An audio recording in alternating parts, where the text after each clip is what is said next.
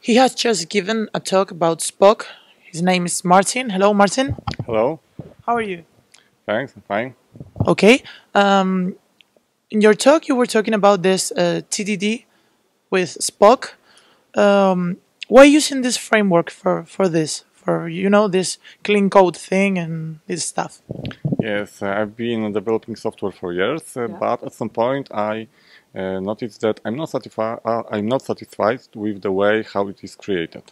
And I started to looking for the solutions which would allow me to create maintainable and readable code.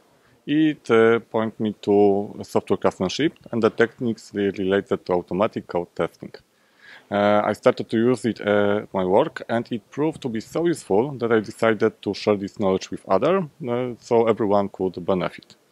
And I'm a big fan of test-driven development, and I use it on a daily basis. And the situation when I encountered Spock was another important thing, another thing in my technical life, because Spock makes writing tests even easier. And on the surface, the specification is very compact, is very readable and maintainable. But there are hidden nooks and crannies in Spock, which allow advanced user to get even more from Spock. And together it composes very well with test-driven development and allows to create reliable software which is guided by tests, and usually it has clean design. Good reasons.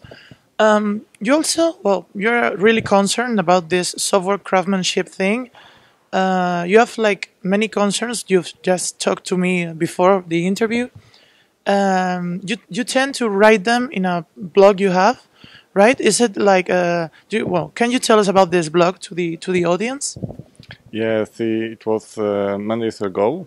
I'm not very social person, but I've been heavily involved in open source project development, and I needed a place to write about my projects so other people could be aware of cool stuff I'm creating.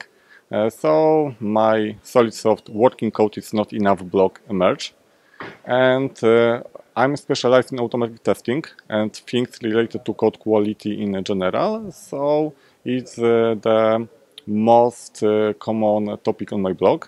I write about tools, extensions like mutation testing with PyTest or Java 8 module for Mockito, but also about techniques and mechanisms in Spock which could make your tests even more maintainable and readable. In addition, I'm an enthusiast of widely defined concurrency and parallelism, so topics related to RxJava or reactive computing are also common.